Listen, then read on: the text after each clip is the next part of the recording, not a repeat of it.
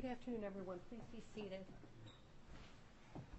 This is Judge Stickelser on the record in Prime Core Technologies, case number 23-11161. Good afternoon, Your Honor. Good afternoon. On the record, Nurse Henderson of McDermott Law and Emery on behalf of the debtors. In the courtroom with me today are my partner, Darren Asman, and my colleagues, Michael Lombacher and Dante Pavan. Good afternoon. Also in the courtroom today is Bill Murphy, who is with M3 Partners, our financial advisor. Your Honor, we recently filed a second amended agenda. Does Your Honor have a copy? I was just handed a copy. Great. So turning to the agenda, I'd like to thank Your Honor for entering orders prior to today on items 1 through 5.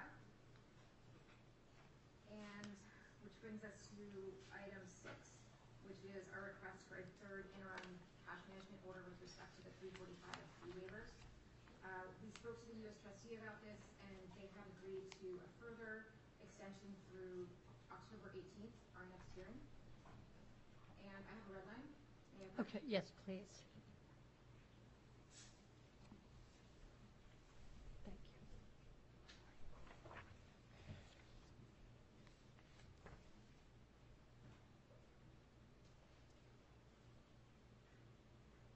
And Your Honor, in the red line, you'll see that it's basically just changing the date and accounting for the second interim order. And we have uploaded this as well.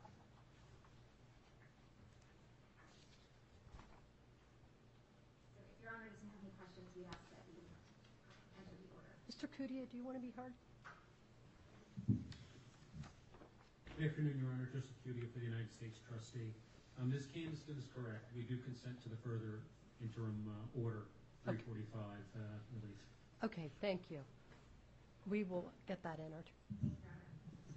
Item 7 on the agenda is our request for conditional approval of the disclosure statement, as well as approval of proposed solicitation, voting, and noticing procedures, our proposed confirmation timeline, and the forms of solicitation and noticing procedures. We filed our initial plan disclosure statement on September 8th at docket numbers 92 and 93. And since that time, we've been working with a number of parties to make adjustments, changes, and negotiate some resolutions to concerns that have been raised, both in informal objections or comments and formal objections filed with the court. In particular, we've been working very, very closely with the U.S. Trustee's Office and the committee. And indeed, I think we've been working around the clock and got really down to the wire with the committee on this one. So I want to thank the U.S. Trustee's Office and the committee for working so cooperatively and quickly with us. We have incorporated some of these changes to enough versions of the plan disclosure statement that we filed on the 2nd of October, which was Monday, and those are at docket numbers 235 and 236. And yesterday, very late, we filed new versions, which incorporate even more. You mean this morning? Yes, yes. But my days and nights are blending together. But yes, today you filed amended. Yes, yes. Thank you for that correction, Your Honor. It was today. At docket numbers 250 and 251. And we also filed a revised proposed conditional approval order this morning at docket number 252. And if it would please the court, I'd like to provide an overview of the plan disclosure statement before I turn to objections. Yes, that would be great. So, Your Honor, we believe that the disclosure statement contains adequate information that would allow voting parties to make an informed decision to vote or to reject or accept the plan. Among other things, the disclosure statement provides information concerning the debtor's business, organizational structure, capital structure, the key events that led to these cases, as well as the major events that have happened thus far in the cases. It provides an overview of the plan, including the classification and treatment of claims and interest.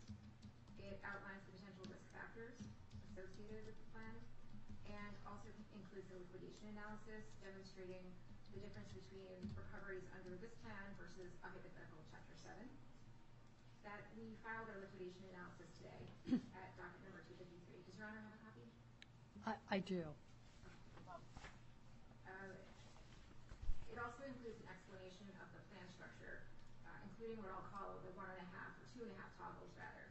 So specifically, there are a number of restructuring events that are possible under the plan.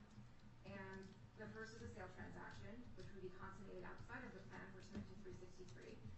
And then the plan administrator would then wind down the residual estate. There's also the possibility of a reorganization transaction where a third party makes a capital contribution in exchange for 100% of the equity interest in the reorganized debtors. And if those two fail or are not consummated, the plan would then toggle to a straight liquidation. The disclosure statement also includes a description of the releases under the plan. And just to sort of put it on the record, former directors and officers are not released parties under the plan. And with certain exceptions, current directors and officers are also not released parties. And those are, current directors and officers are not released with respect to what we're calling 98F wallet causes of action, or avoidance actions other than those related to ordinary course benefits and wages. But current directors and officers are exculpated under the plan. The disclosure statement also includes a description of who qualifies as a releasing party, as well as the opt-out procedures. And under those, all parties can opt out of the releases.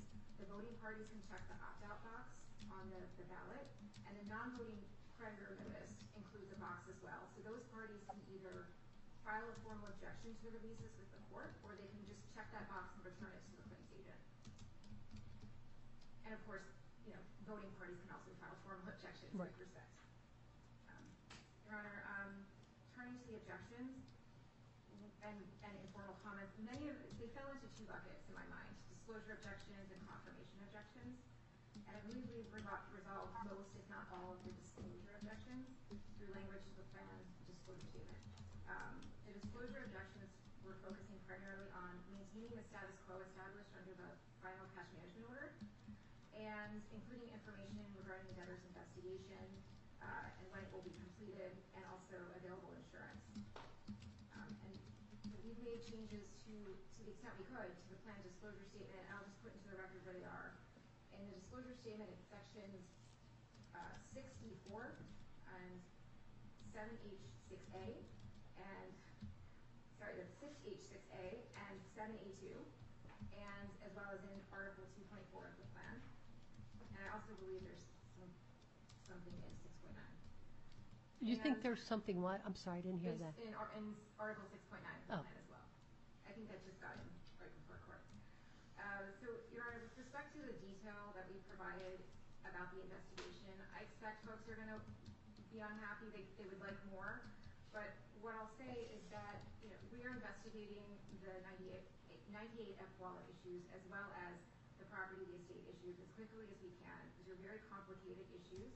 We are being as thoughtful as we can, and like I said, we're working as fast as we can, but either at this time we have nothing more to report than what's in the disclosure statement, or we cannot report more because it would jeopardize the investigation. So what we've tried to do is balance the disclosures against where we are in the investigation. And in terms of when we'll be completed, we are taking a very thoughtful, careful approach. So at this time, I don't have an update as to when those matters will be completed, either one of them, but we're working as quickly as we can. We're serving 2004 notices. I believe we're going to file a 2004 motion today. Perhaps requesting shortened time so we can have it heard on the 18th, which is our next hearing. So, but we're doing what we can, but we don't have a definitive outside date. And then let me ask you, sure. If you discovered information that you could share, would you file like a supplement if you had it prior to the plan supplement? Yes. If we have, I believe what I usually do in these cases is I file a sort of a supplement to the disclosure statement at the time of the plan supplement that explains the changes from the old, from the disclosure statement that was solicited. And of course, we only anticipate recoveries getting better, not worse, than the plan that's on file, or that's going to be on file later today. So yes, we would definitely do that, Your Honor. And the confirmation objections were really related to the scope of the releases, which we've been negotiating with the committee very closely. And, the treatment of claims, specifically cryptocurrency and fiat currency and customer accounts, which is, touching on the property estate issue, which we haven't settled on yet. And, with respect to confirmation objections, it's our position that, we're treating those as preserved until the final hearing. Nobody's being prejudiced by pushing those off. And with that, I just walk Your Honor through changes we made since we filed these early this morning, but I don't believe we have them. Okay, so perhaps...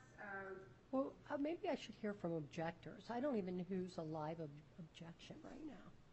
I'm sorry, what? I don't even know who are live objections right now. I believe we have, I can run through what I believe has happened. I believe that we have resolved Allegheny Casualty's objection by including the other secured claims class, which was inadvertently left out. With respect to TP Labs, I believe we have resolved their disclosure objection by including language in 2.4 of the plan, but that they might want to just put something on the record with respect to their reservation of rights to confirmation. And Coinbase was a joinder to TP Labs. I'm not sure. I think they still have concerns about the disclosures with respect to the investigation, as far as I know.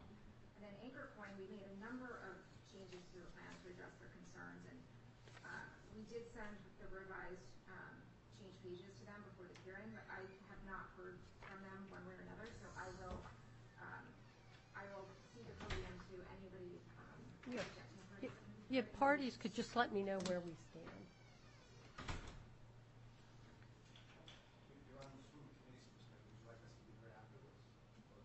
Or however Your Honor wants. Well, I'd like to start with the objection, and then I'm assuming that you're in line with the debtor in the response. For the most part, yes. Okay. So why don't we hear from objectors? The committee can respond together with the debtors. Certainly, Your Honor. And let's take an issue, objector at a time. Good afternoon, Your Honor. Good afternoon. Smith, Troutman Pepper, Hamilton Sanders, on behalf of AnchorCoin. AnchorCoin did file an objection at docket number 221, and specifically we raised 3 objections to the disclosure statement. Our first objection was that the initial disclosure statement didn't mention any of the resolutions reached in the final cash management order. There is language that has been added in 2.4 of the plan to address that the customer account funds won't be used or transferred. And so we might have a tweak or two here or there in the plan, but we're still in active discussions with Debtors Council. And we're comfortable at this point in proceeding and just reserve on that for confirmation. Our second objection was that there was inadequate information with respect to claims that were being released for available insurance. The debtors did address the D&O insurance and added additional disclosures there, but with respect to estate claims that were being released, that's still an open issue from our perspective, which tied directly into our third objection, which is that the debtors' current directors and officers should not be released from any estate or third-party claims and causes of action. And it's our understanding from Debtors Council, as was previewed, that the debtors are proposing to release current directors and officers with respect to claims except for the defined non-released D&O claims. But the plan and disclosure statement we find are very confusing on this point. So nowhere in the definition of released parties are the current directors listed, but then the end of the definition says, quote, notwithstanding the foregoing, the directors and officers against whom the debtors hold non-released D&O claims as of the petition date shall not be released parties under the plan. But as noted, that definition of released party only includes 8 separate parties, and none of them are the current D&Os. So it's our position that the plan and disclosure statement need to be amended to make clear exactly what releases the debtors are proposing to grant to current directors and officers, except with respect to those non-released D&O claims. And then coupling on to the end of this, the disclosure statement, in our position, lacks adequate information as to what claims are being released for current D&Os, what the value of those claims are, as well as what the contribution is that the D&Os are making in exchange for those releases. We understand that there are ongoing investigations, but there's no other discussion of what these claims may be, what their value are, and it's really not adequate information to provide voting creditors with a reasonable understanding of what the plan is doing, and to make an informed judgment as to how to vote on the plan. Therefore, we would respectfully request that the court require an amendment to the disclosure statement to add sufficient information regarding what claims are being released an estimated value, and what contribution is being made in exchange. And then just with respect to confirmation, do reserve the right to bring any confirmation objections related to the third party and plan debtor releases. And with that, Your Honor, I'm happy to answer any questions you may have. No, but I'd like to hear from the debtor or the committee their position. And I know you were just getting documents, so I don't know if you heard the end of that. Your Honor, so a couple things. Mr. Silvers has told me that I may have misstated the scope of the releases for the current directors and officers. They are not release parties with respect to 98F wallet causes of action. I wanted to make that clear.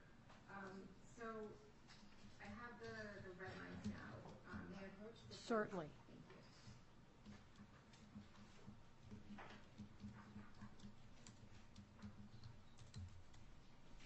you.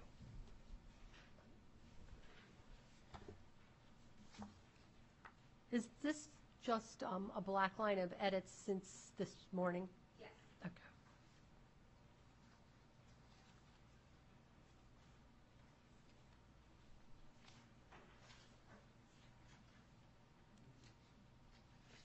So, Your Honor, in the disclosure statement, we added,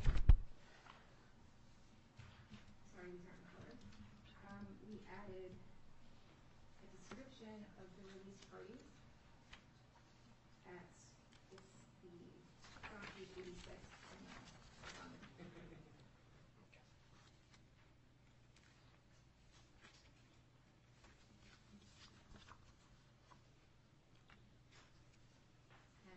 It says at the bottom, importantly, certain claims and causes of action are preserved against current officers and directors and officers, subject to applicable limitations, and the debtors do not propose to release former directors and officers under the plan.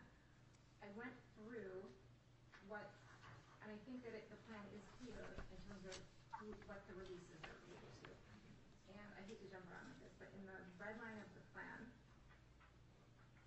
The red light you just gave me? the black line of the plan. Okay, right, okay. Yes. The non-colored line.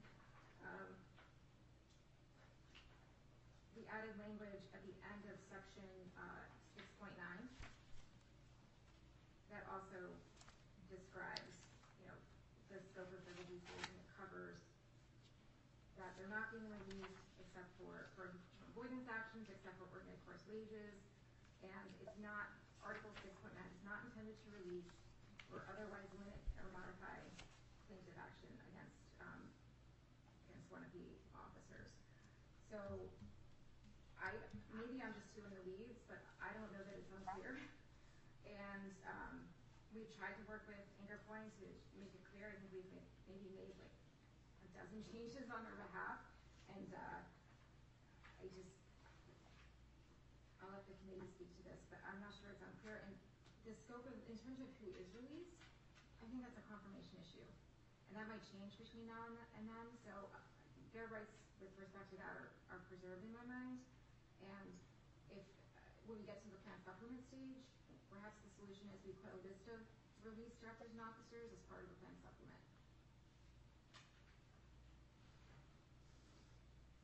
Good afternoon, Your Honor. Robert Stark from Good afternoon. Proposed Counsel for Creditors Committee. I'm going to do something a little bit at risk here. My partner's been doing the language, so I may get this wrong, and he will come up and tell me where I have it wrong. But I think these folks have not been sleeping for days, just to put it in context. It's been a lot of hard work, and we're just looking at the language now. I think what's really important to understand is, unlike so many other cases that we do here, where the releases are everyone and their affiliated people, and then their affiliates, and so on and so on. The releases that have been negotiated here are very, very, very narrow. Okay? And so what we're talking about in terms of what's easy in lots of other cases, everyone's released. Here, it's like almost no one's released. And whatever investigation is yielding will, whatever value is accreted as a result of that, and as Ms. Kandensky said, if between now and we get to the plan supplement time, there's more information that's yielded, that will be made available to everyone. So it's this inversion, I think, of the fact that it's a little more complicated because it's a very few people that are being released. You have to trail the definition around to figure that out. But it's really the people who are working on this bankruptcy case. It's really the people who are on the special committee, right? And not that much more. So prior people who are at the company who are no longer there, no releases. Anybody related to the 98F issue, no releases. Any individual claims that creditors have, no releases. We can't really delineate all of those people because it's sort of everybody. It's almost, so I don't know if that's really where the confusion lies as to why somebody may say there's not enough disclosure.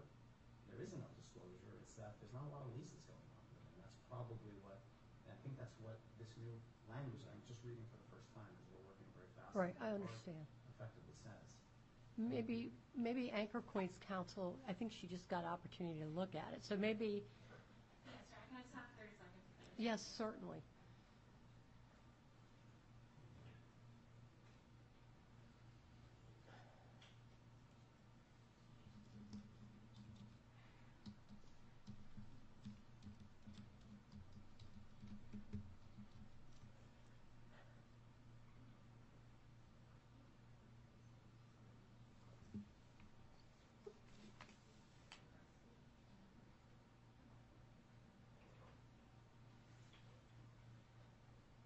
Your Honor, myself and my co-counsel were able just to get a better understanding of the changes that were just made, and with our discussion with debtors' counsel, were resolved on that issue. Okay, thank you. I appreciate that.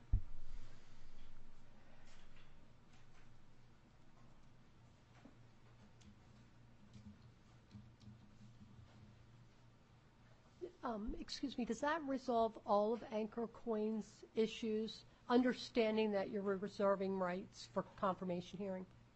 Your Honor, we do still think that there should be some more of a disclosure with respect to what claims are going to be released and the value and what contribution for current and former directors, I guess just current, excuse me, than just the one sentence that there's an investigation ongoing. I guess I'm a little concerned with the ongoing investigation. What information would you contemplate could be provided that would answer your question in light of the fact that it's an ongoing investigation? I mean, I heard the point about that if there could be a supplement, there would be a supplement in advance of the, well, I guess it was discussed as part of the plan supplement. I think that it would need to be somewhat in advance of the voting deadline. Don't worry, I have an issue with the plan supplement date. It's not compliant with the local rules. So. And so I think that would give us some comfort, but I understand that there's confidentiality potentially with an ongoing investigation, but there's really no basis for a creditor to read that one sentence and understand what they may or may not be giving up by accepting or rejecting the plan. And so I think there just needs to be some kind of, I mean, there's an investigation. I don't know what that means as a creditor and what value might be at stake, and also on the flip side, what contribution is being made by parties proposed to be released related to that in exchange for the release. So.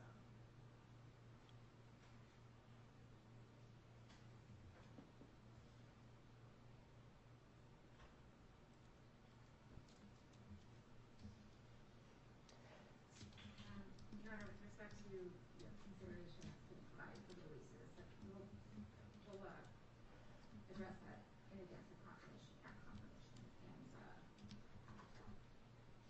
And would you like me to walk you through the red lines or black lines? I just hand it up? Or before we turn to the order? Well, I want to resolve the one outstanding issue here. Since we're kind of mid-objection. So is there any additional information that could be provided with respect to investigations? I'll let Mr. Stark speak to this as well. Unfortunately, no. We are in the middle of them, and I wish we could provide more information as well. But we'll provide what we can when we have it. What happens if you have nothing available at the time of the confirmation hearing? That's one of my overall arching concerns here, and I appreciate comments that were made to me at the prior hearing about these types of cases lose money and they need to run on a parallel track. But as a consequence of that, you don't have the information that you might otherwise have available if you were waiting a couple of weeks. But I don't know if that means weeks or months or years for an investigation. Your Honor, I think that, it's not out of the realm of possibility, in this case or other cases, that an investigation goes into the post-effective date timeline. We'll have an update when we do the amended disclosure statement supplement, but, they can go two ways, right? We get access to the 98F wallet or we don't. And with respect to the property estate issues, there's a number of different types of contracts that have different provisions, and we need to analyze all of those to determine whether, we agree with, under a certain contract that there's not, it's not property estate, or whether we want to bring it to your Honor for you to decide whether it's property estate based on our analysis. So those motions will be coming. We've been active in the 2004 process, and, we'll be serving those 2004 motions and bringing as much as we can to your Honor to decide before confirmation, but there's a mechanism set up in the plan so that if those continue, there'll be somebody to carry that on post-effective date.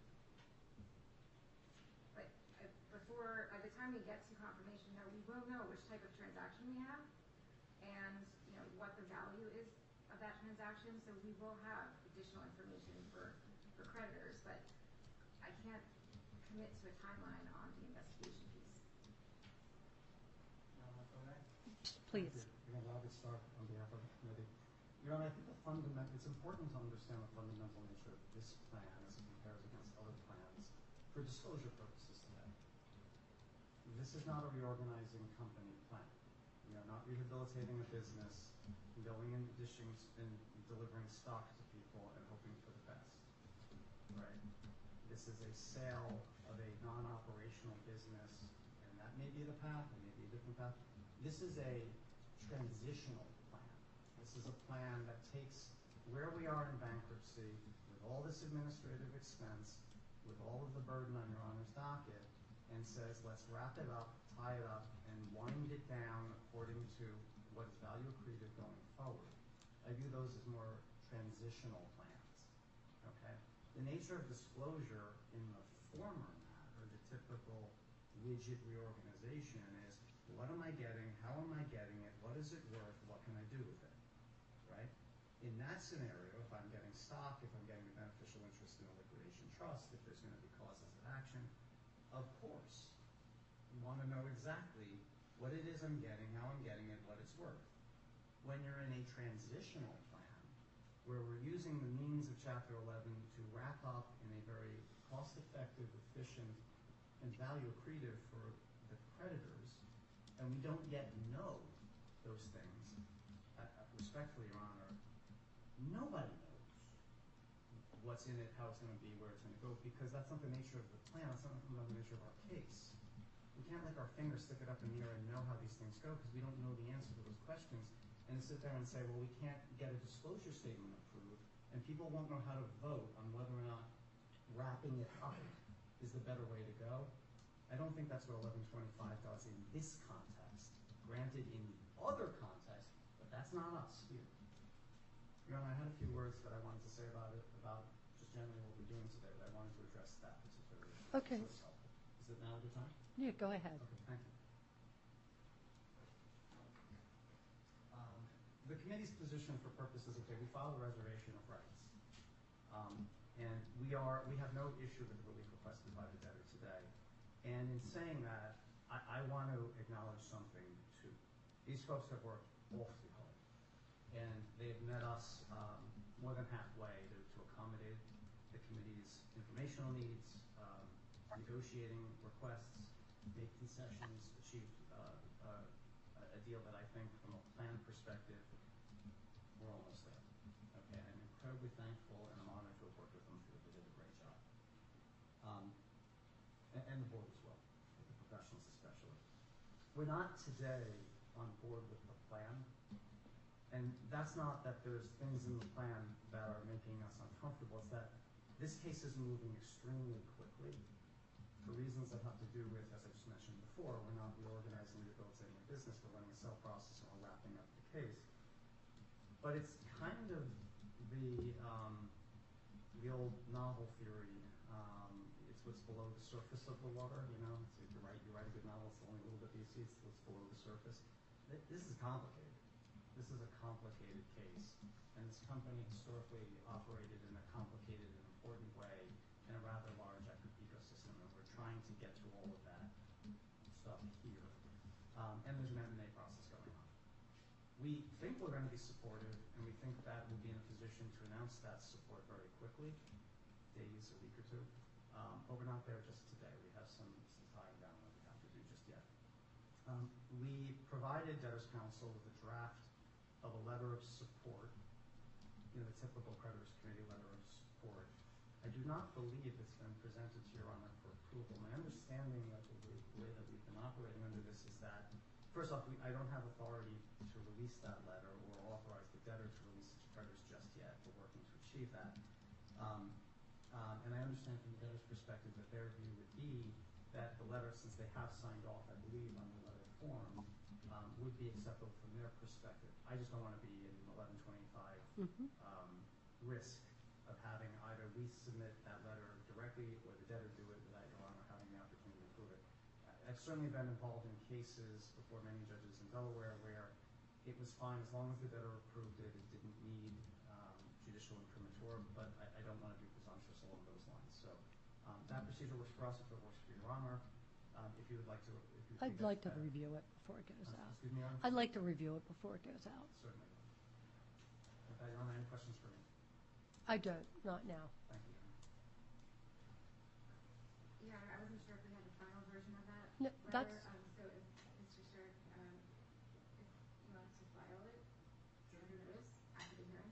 Yeah, it's not. Is it once you finalize it? I don't want to see it until, Okay, so presuming that. because I understand the committee hasn't approved it yet, correct? I believe the committee has approved the form of the letter, but we're not yet positioned to announce that we're publicly supporting, but we have some things that we have to do first. Assuming that we get to that point, then I would be authorized to tender it to the debtors for solicitation or otherwise publicize it.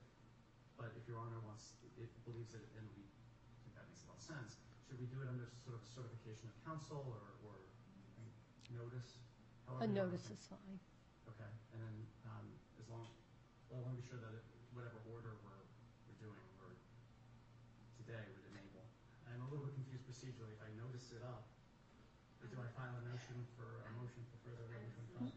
Your Honor, if you're inclined to approve the letter, we can include it as the revised proposed form of order as an exhibit. Yeah, I just want to see it. So notice, and then that's it. Thank you. Okay. Would you like me to walk through these now, the resolutions that we handed up? Yes, let's walk through them, and I understand that Anchor Coin still has an open issue, but let's walk through the change.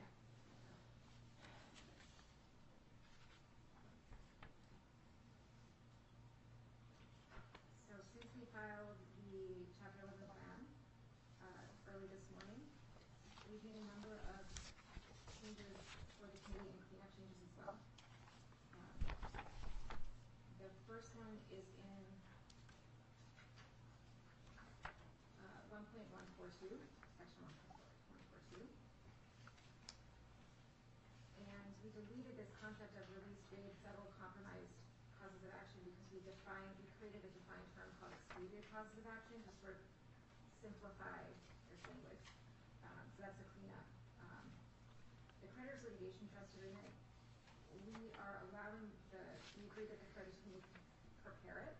How it was originally drafted in a prior version was that it had to be reasonably acceptable to a committee, but now it's just to us. So they're sort of spearheading that agreement as well as the plan administrator agreement. Okay.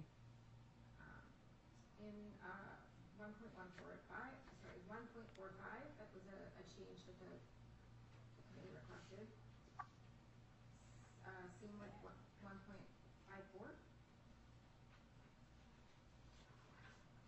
And the same with 1.87 would be 8. And 8.9. Bear with me just a second.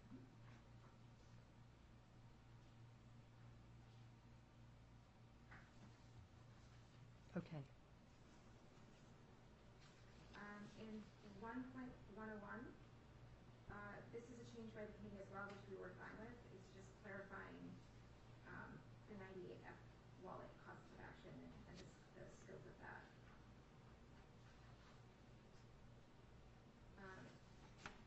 In 1.149, again, we deleted that phrase because we corrected that with another defined term. It's a cleanup change. And that's the same in 1.165.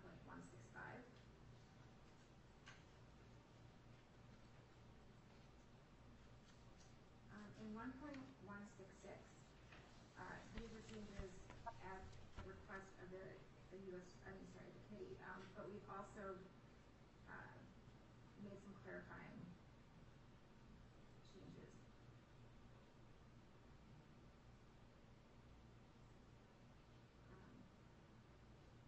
Okay, I'm seeing that they're not going to make it into this draft. So when we file the plan after this hearing, I'll make those changes. But essentially, if in the line down debtor assets for A, with respect to the cryptocurrency and the 98 wallet, and the insurance policies in C, and the books and records in F. We had a qualifier that unless there's something to the contrary in the plan supplement document or the restructuring transactions memorandum, just to account for, whatever the transaction ends up looking like, maybe there's a policy that needs to stay with the buyer, or if the cash provided by the buyer satisfies all of the claims, they should be able to retain the 98 wallet with access, things like that. So just to sort of caveat it, to make sure that we're not misrepresenting anything. Number 1.168 is another change from the committee, which we agreed to. And 2.4, these are cleanup changes. We had made a number of changes before the hearing to this paragraph to resolve further objections, including with respect to the status quo piece regarding fiat and cryptocurrency and customer accounts. But these are, we added transfer to this for anchor points so that it was clear that it really did maintain the status quo. This transfer was also covered in that final cash management order. Article 3.6, these are changes by the committee, which we agreed to. And then if you turn to the next page, you're going to see in each class of each of the subclasses in class 3, the general unsecured creditors, we've added at the committee's request this sort of subparagraph E, which my understanding is if some cash or cryptocurrency is allocated to a particular subclass, if it's not used, they can reshuffle that into another class, which we thought was appropriate.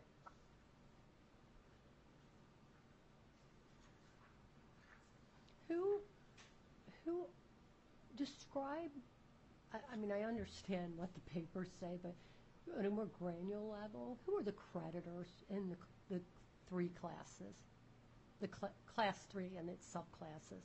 So it's the general unsecured creditors Right. for the debtor, each debtor, and it's the trade creditors and the customers.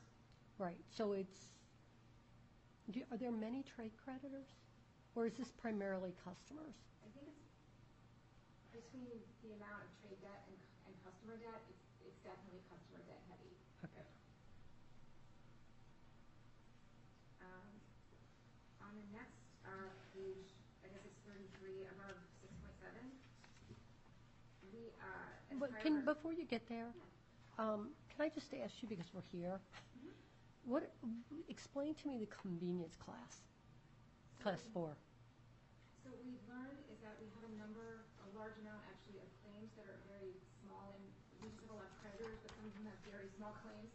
And we wanted to give them the opportunity to elect to have this convenience class where they can get their money faster, they don't have to participate in the claims reconciliation process or anything like that. And we thought that given sort of the nature of crypto and the diverse cryptocurrency holder body, that this might be attractive to people with lower base claims.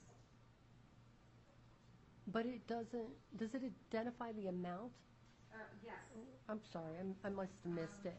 And maybe it's a definition. No, I think it's just not in this red line maybe, because these are just changed pages, but it is in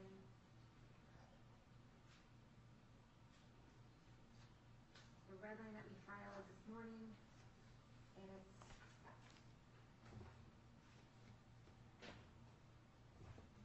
Your Honor, are you asking for the dollar threshold? Yes, that's, $300, Your Honor. oh, okay. And just for context, that's more than 20,000 claims that we can eliminate through that mechanism. So, of course, the administrative costs of not getting with that seem worthwhile here.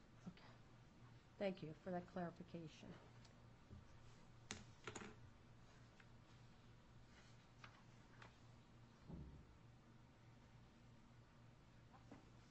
Okay, I think you're at 6.6 maybe?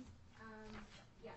Okay, so on page 33 at the top, in a prior version, we had given the creditors committee pretty broad consent rights, and including with respect to potentially adverse tax consequences to their constituents. And what we've added here is that we added that we can't reduce any of their consent rights into the plan. Even though we can grant them more, we can't pull them back here. On the next page, it's just cleanup. And 6.9, we at the in discussions with the committee, we have expanded the definition of non-release D&O claims to include causes of action related to redemption of equity by the debtors. I don't have a lot of details on it, but we agreed that that would be appropriate. And so a lot of these changes are to clarify that, and also to, at the end of that paragraph, to talk about what we discussed today with respect to the avoidance actions for directors and officers, current directors and officers. Turning to page 38, another one of those cleanup changes. And on page 40, we agreed to make this modification, putting this under the purview of the plan administrator. This is the rights and duties of the plan administrator section. Same with on 41. And page 46, another one of the cleanups.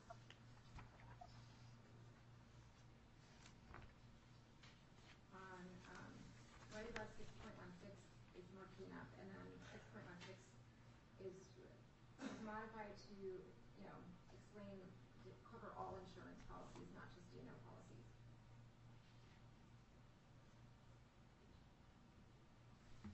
On 6.21, we originally had the debtors and creditors committee identifying the best causes of action. They asked that we take that out, and we were okay with that.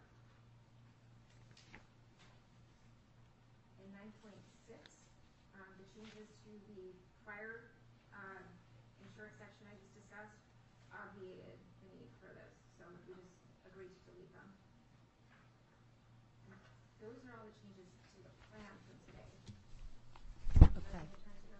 Yes, please. So many of these changes might be just implementing the changes I just discussed. So I'll skip over those.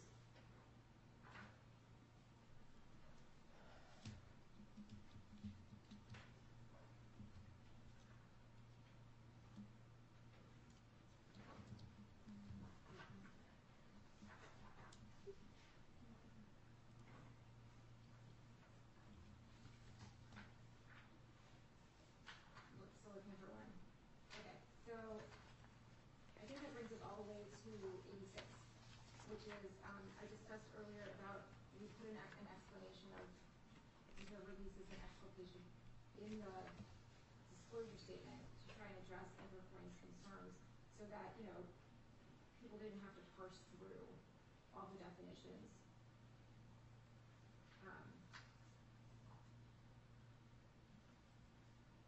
Did a cross-reference back to where they could find more information about non-release claims.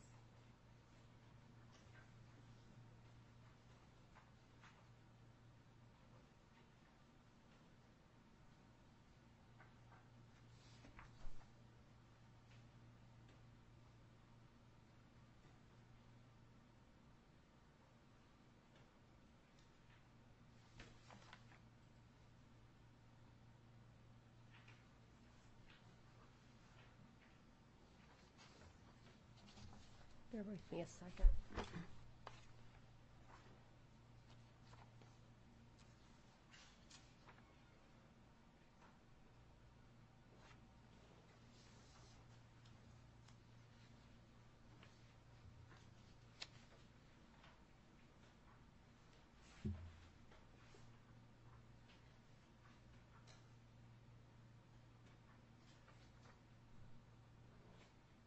I think on page 87, I think each of the release professionals is duplicative of the preceding page, bullet point 6.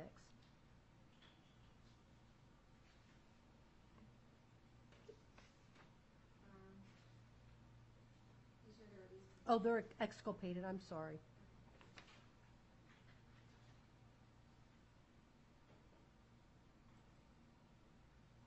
Are you saying we should just remove No, it, or would you no, like to- that was my misreading, sorry. It's what happens when you publicly read things.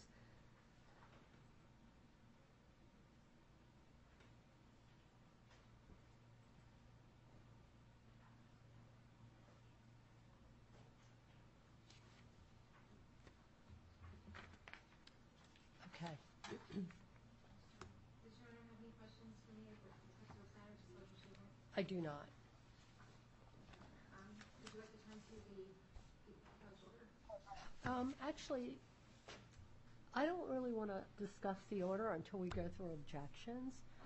And I also would like an explanation on the liquidation analysis because I don't understand it. And I understand that that's for another day but I need to determine that that I don't have a feasibility issue that would preclude solicitation. Understood, Your Honor. And Mr. Murphy is happy to explain that. He's the chief architect of the liquidation analysis. He would find a much better job than I would. And maybe we should just wait till we hear from an objector. But at some point, I'm going to want to hear from it, but I want to hear from objectors first.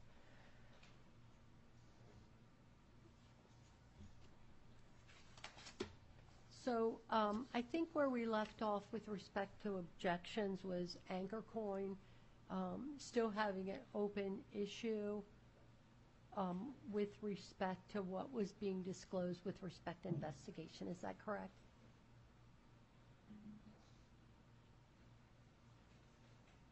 Yes, Your Honor. So I was pinching a bit today, catching up from being out last week. I do think that the changes to, and I think it might be 6.9, changing the carve-out from the current directors and officers being released for only the 98F wallet causes of action to the broader all claims and causes of action. Going through that just now is very helpful to see more specifically. So my understanding then is that the only thing the current directors and officers are being released for is the ordinary course of wage avoidance actions. And so with that, Your Honor, I think we can stand down on the needing more information on the investigation because those investigative claims are not being released. Okay. And is that her understanding is correct? Your Honor, almost. They're not being released for anything but the ordinary wage avoidance actions, but also if they're not found liable with respect to the 98F issues, they will be released from those. And they are, again, they are exculpated.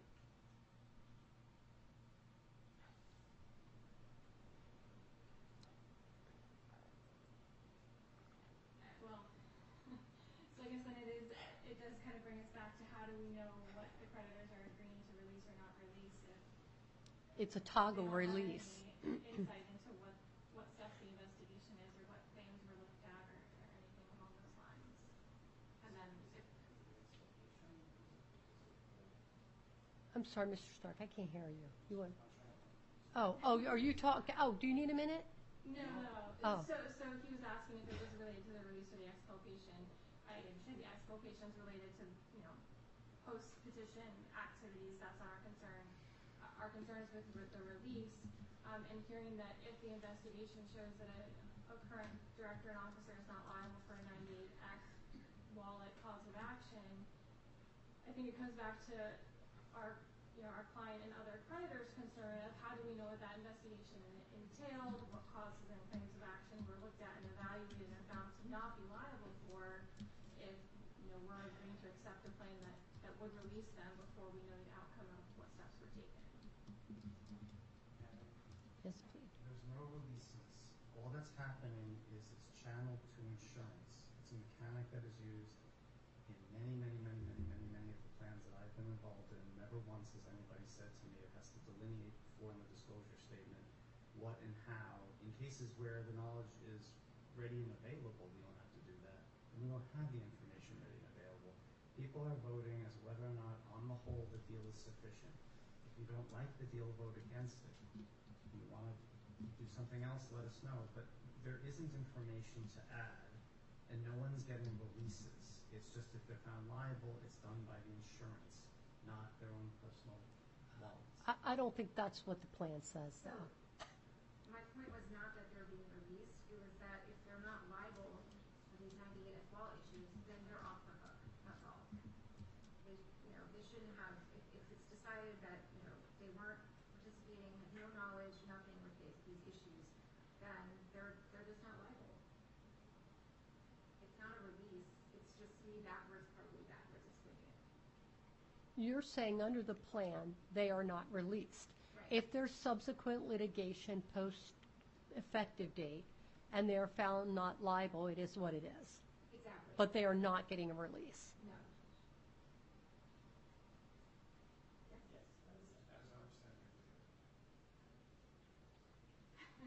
With that representation, Your Honor, that they are not released, it's just a matter of if they're found liable or not, I believe we're resolved.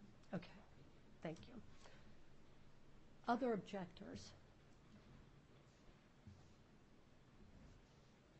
Your Honor, John Weiss of Pashmanstein Walter Hayden on behalf of both Tiki Labs, Inc. and Allegheny Casualty Company. Good afternoon, Mr. Weiss.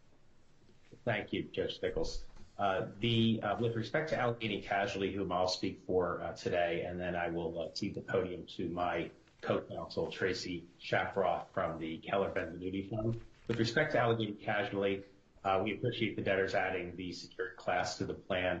We do have issues that we'll have to address in connection with the plan with respect to overall treatment and collateral that we're holding, et cetera. We anticipate continuing to work with the debtors. Those discussions have begun, and we'll simply reserve rights vis-a-vis plan issues to be addressed at that time if necessary. And other than that, if I could just turn the podium over, please, to my co-counsel, and with that introduction, I believe she'll be speaking for Tiki Labs. Okay, thank you. Thank you, Your Honor. Ms. Schauffer? It's Shafroth, thank you, Your Honor. I'm sorry, pronounce that again? Tracy Shafroth. Okay, good afternoon. Good afternoon, Your Honor. I'm with Keller Benvenuti Kim LLP. As Mr. Weiss mentioned, we represent Tiki Labs Incorporated, doing business as Audius Incorporated. So we appreciate all of the work that the debtors have done to address the objections to the extent they can at this point in the disclosure statement, but we did want to make sure we preserved our rights with respect to those objections. Tiki Labs holds a significant amount of cryptocurrency in a customer custody account. And so the determination of non-estate assets and the account treatment issues are of paramount importance to Tiki. We appreciate that the debtors added language making it clear that they would not take tokens subject to customer agreement without a court order. But at this point, without an understanding of the debtors, the debtors have not taken a position yet on whether customer custody accounts or the cryptocurrencies in those accounts are state property and how those will be treated. So without that information, Tiki Labs doesn't have adequate information to be able to make an informed vote on the plan. So at this point, we just want to make sure that we preserve Tiki Labs' rights to raise those objections to the adequacy of the information in conjunction with the final approval of the disclosure statement and the confirmation of the plan.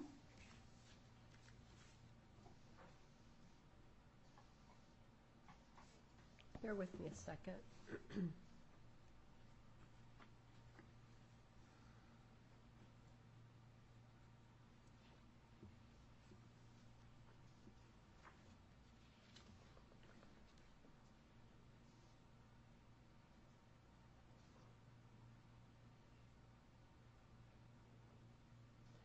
Let me ask the debtors.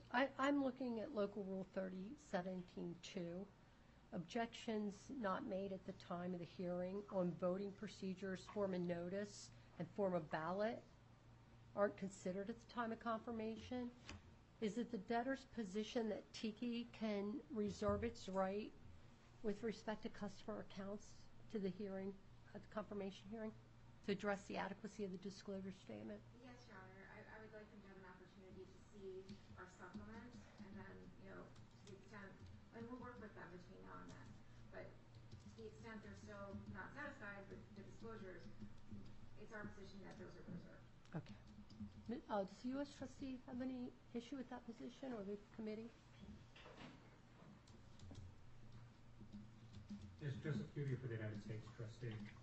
Yes, again, I did want to thank debtors counsel for working with us to get most of our issues resolved. As far as disclosure statement issues, they are resolved as far as we're concerned. We do want to reserve our rights as far as confirmation issues, which we do have some. But again, a lot of hard work on their part. Okay. But as to Tiki, the U.S. trustee doesn't take a position whether those issues are reserved regarding adequacy of the disclosure statement? No, we're not taking a position. Okay. Terrific. Thank you. And Mr. Cudia, let me thank you. I can tell the U.S. trustee had a hand in many of the modifications, and I appreciate that. As far as the committee is concerned, we're perfectly fine with the preservation of rights. Makes sense under the circumstances. Okay. All right.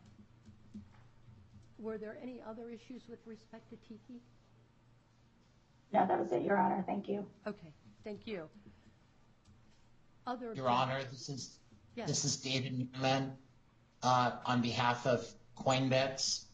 I filed a joinder to Ms. Shafroth's objection. It was just very well written and really encapsulated the concerns that my client has. My client and its users are the owners of about a little over 100 Bitcoins out of, I believe, a pool of 300 Bitcoins that the debtors have under their trusts, under various trust agreements. And our only concern is that we know that, as far as we can tell from the disclosure statement, that Bitcoin, BTC, was never involved at all in this wallet issue. And so our concern is, without knowing the timing of the supplement, and then knowing at least a statement as to where the matter is currently, just where the investigation is it ongoing, what stage it's at. It's really hard to get over our objections to the fact that our ownership in BTC and the process with regards to resolving the ownership issues as to BTC are not disclosed in any way in the disclosure statement, as those BTC issues, the Bitcoin issues, are unique to Bitcoin holders, as it doesn't seem like that any issues in this case affected the BTC, the BTC rights under the Fireblocks technology that was used to maintain wallets in this case. Let me hear from the debtors. Your Honor, I think earlier in today's hearing I addressed that we've not made a determination with respect to any cryptocurrency, BTC or otherwise, and whether it's property estate, and that those are ongoing. I believe the disclosure statement provides that as well. And that, parties will have an opportunity to review a supplemental disclosure statement, which will have additional details, but at this time, I can't put more information in if I don't have it.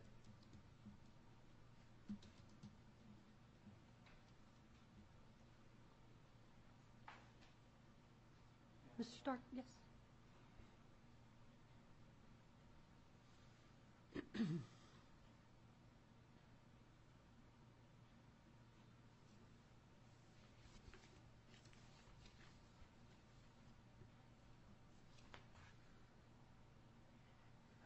And I'd like to reiterate that we'll continue to work with all these parties to address these concerns between now and the final hearing. And to the extent they're not addressed to their satisfaction, we consider those to be preserved. That's sufficient. That's sufficient for us, Your Honor. Okay, so I would encourage you to continue to talk, and your issue is reserved for the final hearing. We will, Your Honor. Are we, with that, would you like to turn to the order, or? No, actually, sorry. And let me just reiterate to Mr. Newman, today's approval of a disclosure statement would be only on the interim basis. So it will be readdressed. No, Your Honor, I really do appreciate it. Thank you so much for the opportunity to appear before you. I do appreciate it. Certainly. I would like explanation.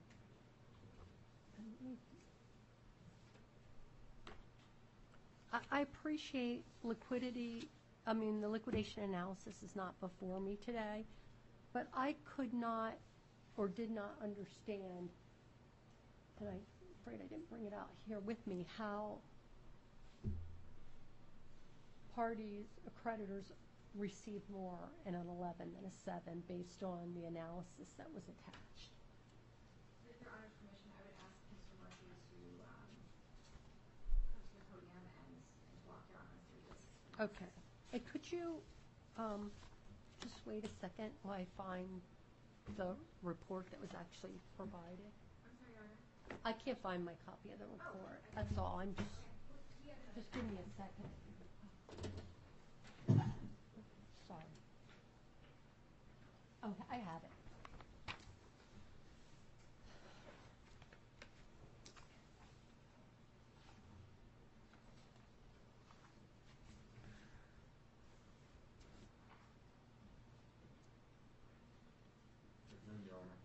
Good afternoon. I don't, wait 1 second.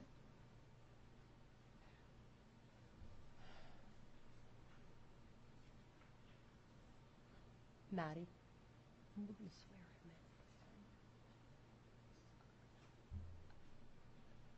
in. Since he's a financial advisor, I'm going to have him sworn in. Okay. You can stand there, sir, but you're going to be sworn in. And could you please raise your right hand?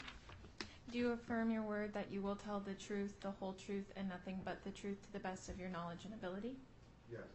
And could you please state your full name and spell your last name for the record? William B. Murphy, M-U-R-P-H-Y. Thank you. Thank you, Mr. Murphy. I had a question about the liquidation analysis because I don't appreciate how, I understand this says there would be, a creditor would receive more in 11 than a 7, but I don't understand based on the numbers that are attached. Particularly, I'm looking at the Chapter 11 orderly wind down that's on page 13 of 14 versus the Chapter 7 liquidation that's on page 14 of 14, where it reflects an 81.4% recovery as a mid-case to Chapter 7, and yet if I look at the Chapter 11 orderly wind down, it breaks it out for customer claims, trade, convenience, contract, and it seems to be a lesser percentage to me. I'd like to recalculate that, Your Honor. That's an error. Oh, okay, because I'm like, all Yes. right. You know what, would it be helpful if we took a quick break? Yes. Okay, all right. All right, that would be very helpful, because I didn't want to make a representation about something being patently unconfirmable if there's an error. So why don't we take 10 minutes? No more. Okay, all right, we'll stand in recess for 10 minutes.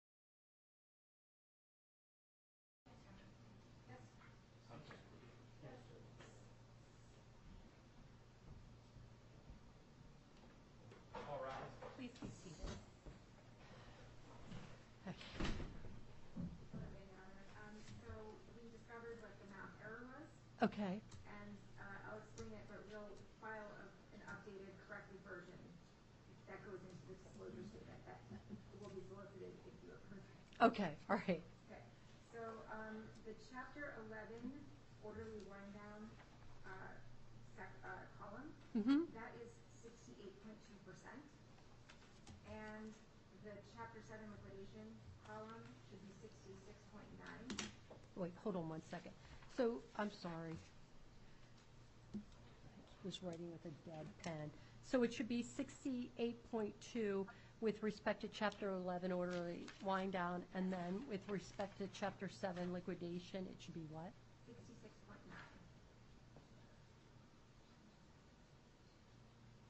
And the error was a result of the formula excluding, even though it looks like the $40 million up here in international preference recoveries, no, domestic preference recoveries, it indicates it's up here early in the column. When they did the actual formula, it was not included. Okay, so the 66.9, that replaces what number? The 81.4? Yeah, I can't see it.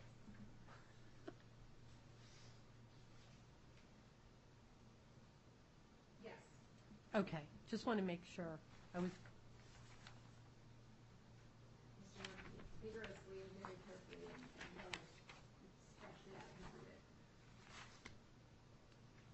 so, wait a minute. So it's 68.2 recovery under 11 and 81.4 under 7? No, so the 81.4 is not, I think that's, no, that's not correct. It should be 66.9. And the 70% is convenience class in 11, which is right above it.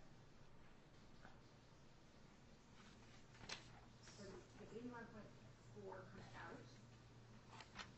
and is replaced at 66. 6.9, so it's the differential between 68.2 and 66, so it's a 2% differential. Yes. All right, thank you for that clarity. I appreciate it. Thank you for bringing that to our attention. How would you like to proceed? Let me ask, before we proceed any further, is there anyone else who wishes to be heard with respect to the solicitation motion, the disclosure statement, or the proposed form of order? Okay, I hear none. Let's proceed forward with the order. Thank you, Your Honor. So this is based on we haven't made any changes to the version we filed early this morning. Okay. And has Your Honor had a chance to review those, or would you like us to walk through? Need to walk through? I did review them. Bear with me a second. I have a lot of paper. I have a preemptive change. I worked on during the break.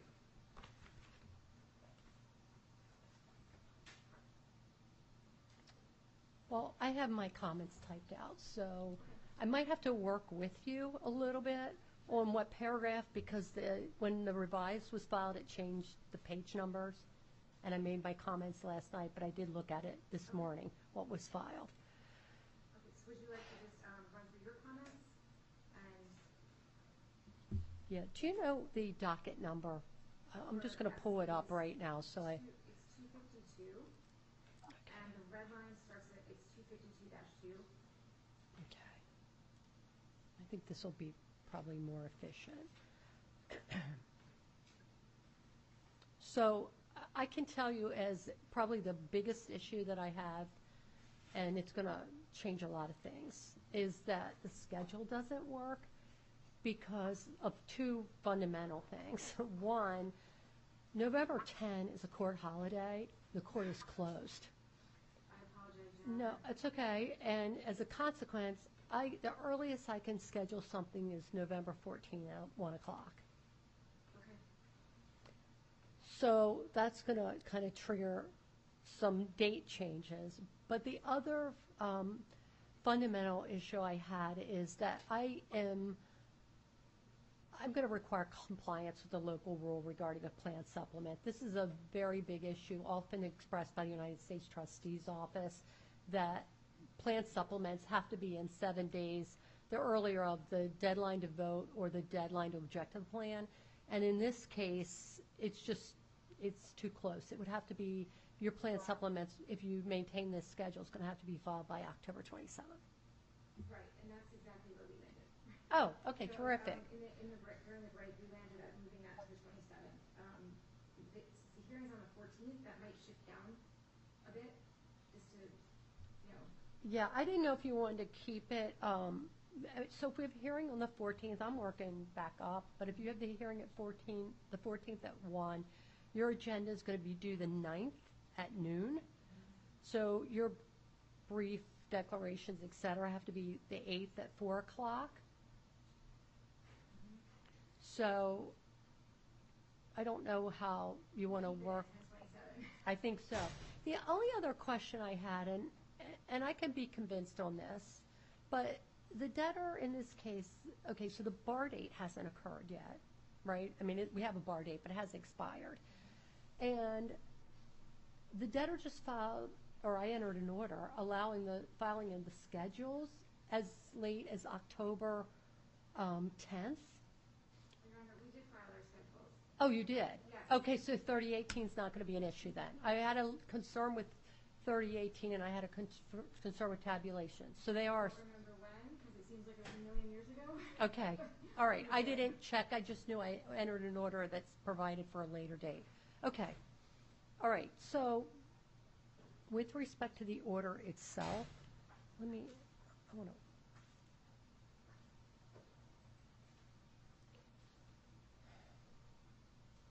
I didn't know if you need to update the intro to address your revised documents. Yes, Your Honor. Thank you.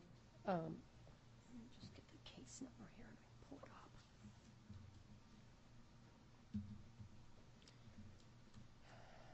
And, Your Honor, we'll file a solicitation version of the disclosure statement and Oh, that would be current terrific. plan, so we'll include those docket numbers, just to make everything really super clear. So, let me get your most recent order. Do you know the docket number? I think you just said it. Of the most recent, of the order, it's 252.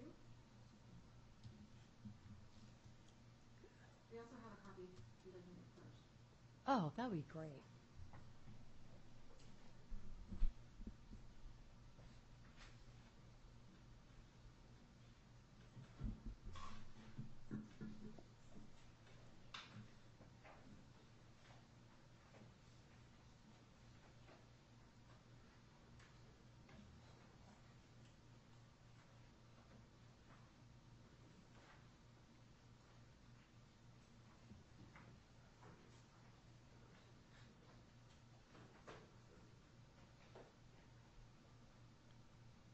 Mr. Trujillo to rescue. May I approach? Oh, that'd be great. Yeah, thank you.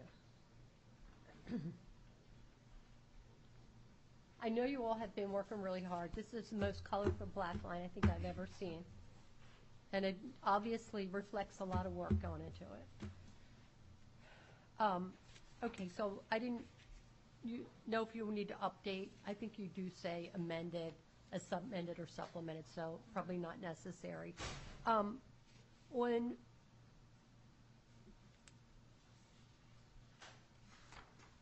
paragraph A, I'm not making any change to the order. I'm just telling you on the ballot, voting ballots, I'm going to ask you to make a modification. But I'll wait till we get there.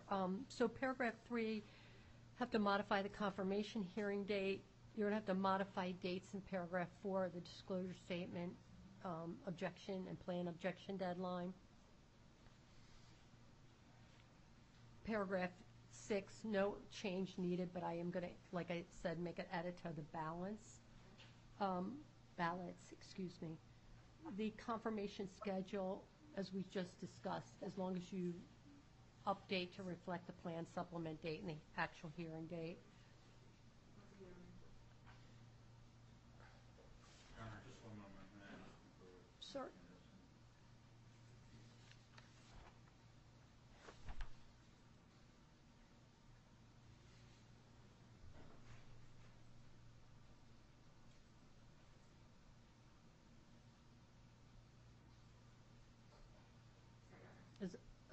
Okay. paragraph 10, how are solicitation materials with respect to the voting class are primarily email, correct? Yes, Your Honor. We try to throughout this that we'll be in compliance with your Right, order, right. which we're calling the privacy protection order. Okay, so my question is, and I know this is really granular, but is this going to be a single email with PDFs in it, or is it going to be like multiple PDFs attached to a file? And my thinking here goes to the ballot, and we'll get to that in a minute. Like, So my understanding is it's going to be separate PDFs so that they don't have to fish around for the ballot. So we have PDF of the plan, the disclosure statement, and then the appropriate ballot separately. okay, all right, that.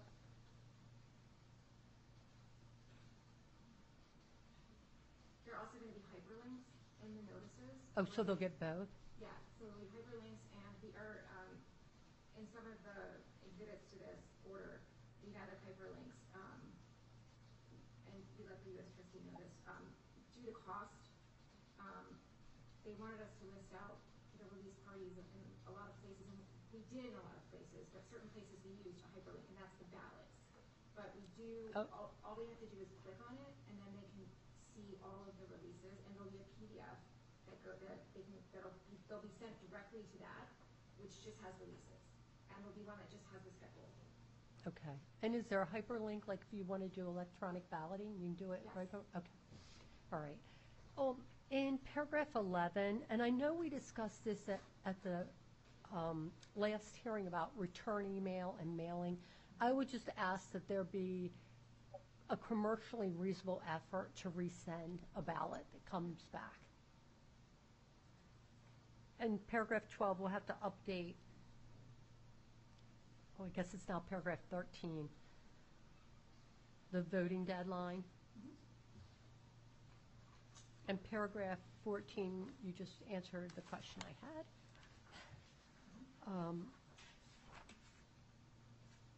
15, I don't know if your voting declaration deadline is going to change with the change of hearing date. I think it'll be the reply deadline. And the same,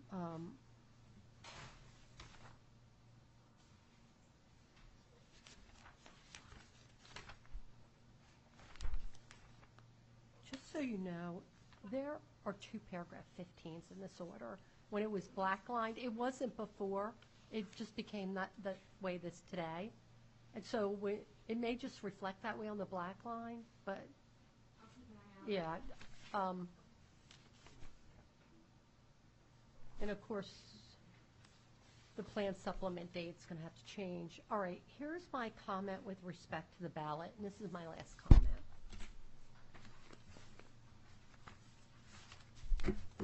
I permit opt-out, but I'm always concerned that it be obvious early in the ballot, not on page 7 or 8, that there's an opt-out contained within the document. So I just think there should be a more prominent disclosure of the release opt-out on the front of the ballot. Okay. And I don't know if it goes in the title. I'll leave it to your discretion, but I want it to be obvious. And then on the ballots, and I appreciate that's in the notice, and the reason that's the reason I ask about how this was being presented in an email. But with respect to the ballots, the release language is in here, but not the definition. But I think you're telling me now that you edit it for that. This is where we added the hyperlink that they can click on when they have their ballot, and it goes directly to the current version of the releases. Okay. It's a separate PDF that if they'll go directly to it, they don't have to, it's not sending them to the plan tab, go find it, it's not sending them to the whole plan, it's sending them directly to that language in an excerpt. Okay. And All same right. with the timelines. One of the comments from the U.S. Trustee's office was that we put the chart with all the dates and deadlines in the confirmation hearing notice.